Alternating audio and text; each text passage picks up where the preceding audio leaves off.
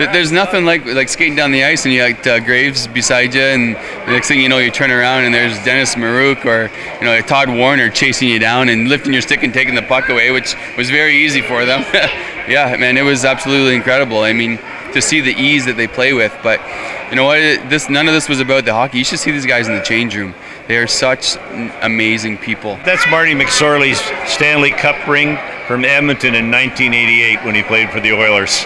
The question is, why do you have it? Well, I arranged Marty's air flights to get in, so I was on the phone with him for about 45 minutes the other week. And so when he got here, he said I should guard his ring all day. So what I've been doing is taking it around, letting people try it on, and the kids and everything else. And it's really brought a lot of smiles to people. And Marty McSorley is such a great guy. He's, truly a professional and really caring person.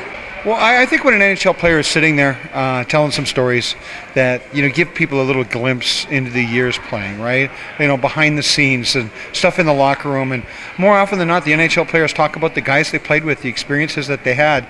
A lot less on the ice. It's more off the ice and the great people that we played with.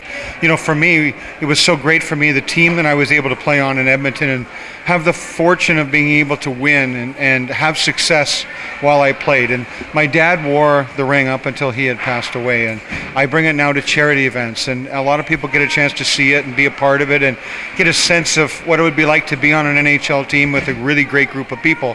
And when you come to a charity event like this, it really is a great group of people that are really doing a great cause, leaving a great footprint and making a huge impression.